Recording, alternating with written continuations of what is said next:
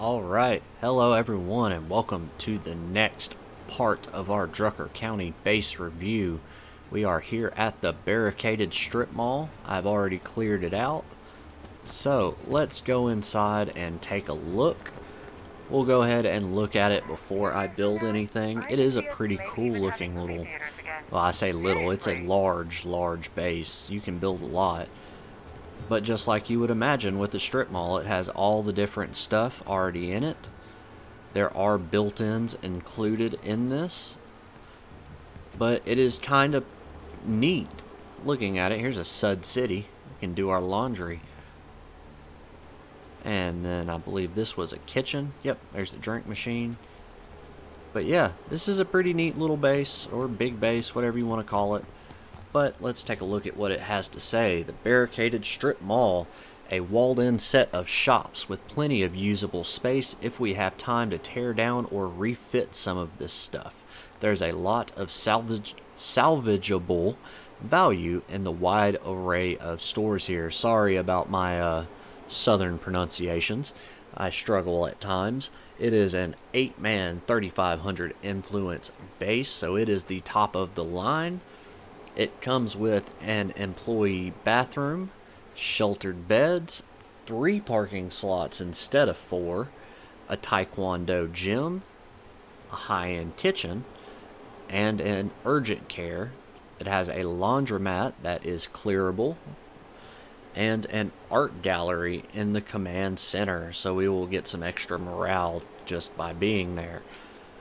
But without further ado, I'm going to claim it, and when we come back from the oh my gosh, tongue-tied.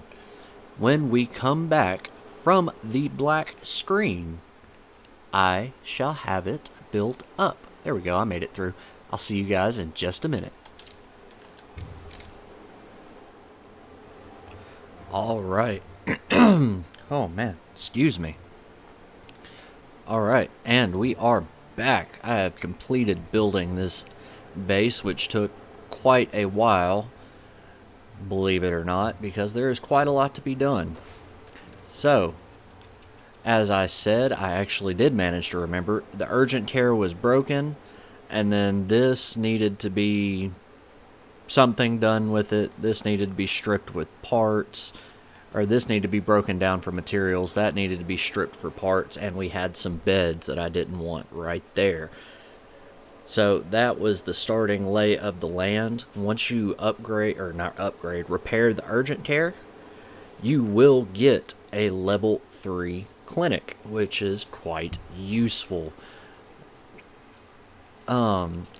It does come with a base storage. I leveled it up to level 2. Then it has 3 parking slots. Sorry, I am all discombobulated. I've been probably working on this base for an hour. But it comes with a standard storage. I upgraded it. Then the taekwondo gym, which is the same as a level 2 gym, but it also gives you a plus 25% training action speed as an extra perk to that. I put my free weights in here to give me another 10 health, so that's 30, plus I can get a ton of experience out of it. The employee bathroom, so I did actually, because why not, I found someone in one of our places that has a broken fighting skill but had utility, so I ranked her up to plumbing. So now we have the plus 10 morale for flushing the toilets.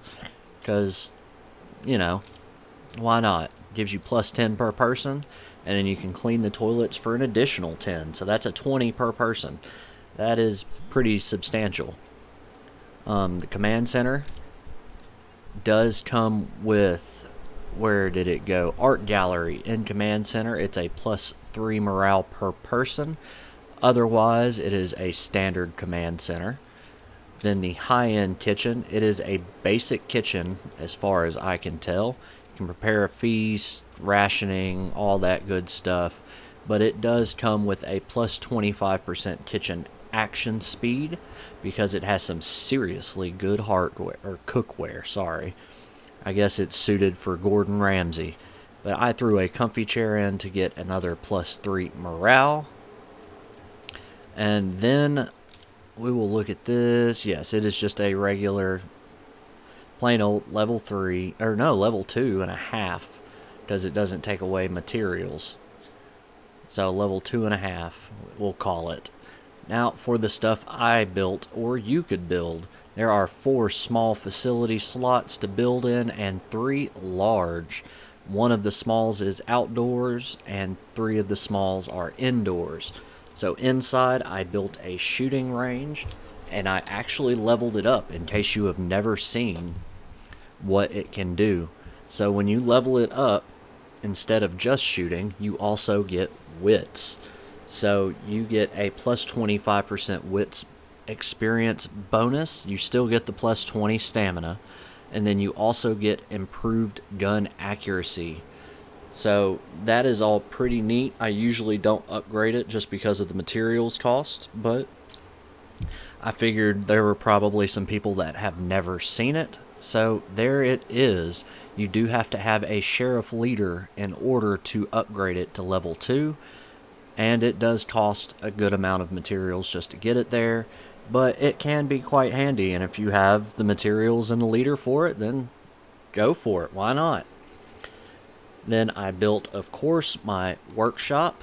It is just my normal level 2 with a salvage furnace. And then my other indoor, because I was running out of stuff to really build, I actually built a hydroponics. So my utilities person served 2 purposes, because you have to have knowledge of utilities to get hydroponics, along with electricity and water, which I have from doing amenities, but you could garner them in whatever fashion you like. So I also installed a garden toolkit, which adds another 30% of yield. So I get plus 4 food per day. Like I said, you do need water and power though. You can boost the yields if you have knowledge of gardening, but then we're getting way off track to stuff that I never really use. You can convert it to medicine if you have herbalism. I usually don't build any gardens whatsoever, but like I said, I was running out of crap to build, so I figured taking care of some food problems would be handy. Now I also built my still level 2, just as I prefer, with my 1 outside slot so I can craft beer. We actually just got done crafting some a moment ago, so I'll go ahead and get that going again. If you haven't seen it, once again, you get a plus 3 morale to everybody for having purified drinking water. You can convert food to fuel, food to ethanol, ethanol to whiskey, and then you can just brew craft beers. Now, if you have a bartending person, you also get a growler of barley wine, I do believe, which is also extremely valuable. And if you don't have water, then you can collect water here, just like a rain catch or anything like that. You do have to have a trader leader to upgrade this. I did do some leader swapping around. That's another reason it took me so long, was having to swap leaders as I built everything. But yeah, still level 2. I love it. I always build it now.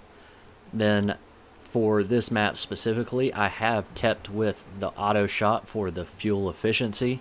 Even though I'm pretty much done here, this is what I would end up building just for the fuel efficiency, because the driving is insanity. Then of course you can get the upgrades, the toolkit crafting, and the durability and reduced noise perks. I put a salvage furnace, once again, more parts, fantastic. Go back and check out my other videos if you want a more in-depth look at what you can do with the auto shop. I looked at it pretty closely in Nights, and I think I also looked at it at Mike's Concrete. Now for the lounge level 3, we discussed this in the last episode. So I built this all the way up, and as you can see, you get a plus 15 morale from entertainment options, just like at Nights. Only difference is I get 2 beds, so I guess that would curb some morale, but not enough for me to be terribly concerned with. We can still watch the training videos. I still have my Xbox for the game tournaments, and I was wrong. You can mix a round of drinks here. So Yeah, it is literally the exact same as Knight's Drive-In, except it took me probably, I want to say, 30 to 45 minutes just to build this thing up, and an astonishing amount of materials, even for standard zone, because on lethal it's like double of everything. So this would have been quite the project if I was on a much higher difficulty. But this was just to go over the fact that Knights is extremely powerful with that built in, that all you have to do is repair it. And then finally, I built the trade depot, my other favorite. This is yet another reason why Knights could be just powerful. You only need these two to really survive in the lethal zone. You can get all of your equipment that you need, your rucksacks, so on and so forth, run the economy, buy your stuff, win the game. Lounge, train your characters, get the morale, win the game. It is quite fantastic with that combination. Now you can obviously put whatever you want, that's just my humble opinion, but I went with Trade Depot, threw a comfy chair in it to get the extra +3 morale once again, and it was done. This base is absolutely massive. I mean, I literally ran out of things to build to the point of where I was deciding between hydroponics and putting beds back in. It is rare that I actually debate on putting beds back in. I almost did just to be able to put a white noise machine in, but I decided to go with food because we have a bunch of people, so we were eating like 5 point something food, so I just went ahead and knocked it out with the hydroponics. This base is, it is quite large. I mean, you get a lot out of it. I mean, the 3 large slots, the built-ins, I mean, you've got 2 built-ins that you're going to want anyways with the infirmary and the gym. I mean, both of those you would probably build anyways. So, whilst it only has 4 that you can customize, really you have 6 useful slots. And that's not including, I mean, the bathrooms can be kind of handy. It's not super useful when you get to this point in the game, because you're probably going to have your morale problems sorted out. And the kitchen, again, I never really find it all that useful. I mean, the only useful thing I find about it is to prepare a feast, because, again, at this point in the game, you don't need snacks or coffee or energy drinks. You have a stockpile by the time you make it to the final base. By the time you are in an 8-man, 3,500 influence base, you shouldn't have any real need of the kitchen. Now, if you're trying to achievement hunt and get the maxed out morale on, I think it's either Nightmare or Lethal Zone, then yes, the Prepare a Feast can be handy for that. But I mean, really, you shouldn't need the kitchen by now. So I'm not going to count the bathroom or the kitchen, because by the time you're here, they should be unnecessary for you. So yeah, you really have 6 small slots to work with. And I mean, I usually don't have to build a shooting range, and I never really build hydroponics or gardens or any of that nonsense. But here, where I have all this space, I did. The 3 slots, I mean, you can do some crazy things with them. You can do an auto shop, then you can bounce around on leaders and get a, what is the warlord's? I can't remember. What can you build when you're a warlord? The armory, I think it is. And then you can build a forge, put salvage furnaces on all 3 of those, plus your workshop, and get 4 times bonus on parts. You can go ridiculous on those. And you sell each part for 1 influence. So if you have 20,000 parts, then at any given moment you can just run the gambit on all of your allies. You can tear down one of your buildings and put the trade depot back up, run through all of the traders, and you can just stack all of that influence up to the point of where you're just ultra rich, godlike freaking Elon Musk on steroids when it comes to money. Like, it's just silly. But anyways, I digressed quite heavily, as I tend to do. This base is pretty awesome. I like it. We did go through a level 3 siege. It worked out well. I did not move from this single spot. This little up top area is nice for waiting around, because I was waiting for daytime anyways to do this. I don't know why, because I'm not going anywhere. But yeah, as far as in-game bases go, this in-game base is pretty awesome. I do like it.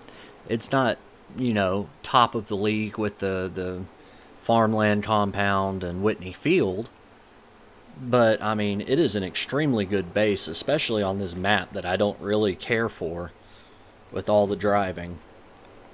Which brings me to my least favorite thing about it, the fact that it's also at the top of the map, which means you've got to do all this driving to get anywhere. I mean, yes, I know there's little secret paths that you can take to skip a lot of the driving, but I don't want to learn all of that.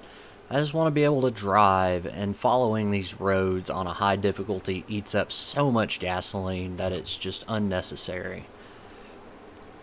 But that aside, before I digress once more, awesome base.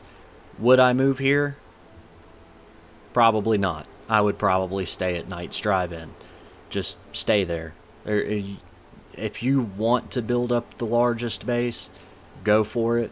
But if you want to beat a high difficulty, just stay at Knight's. It has everything that you need. You don't need any more than what is there. It will be a cheaper route to go, and you will be able to build the power so much quicker by doing so. That is my opinion. If you agree, let me know in the comments. If you disagree, also let me know in the comments and tell me why. Maybe I can see what your point of view is, and maybe I might come across the fence a little bit. Maybe I won't. Who knows? No one will until you say something. Now, if you have liked this little run through, please like and subscribe. There will be more coming. I will continue running through the maps just to go ahead and get all of these done, and then once I'm done with base reviews, then we will start looking more in depth at some more gameplay mechanics as we roll closer to the new update, so that we can have a fresh perspective on what was before what is, because that new update is supposed to be massive.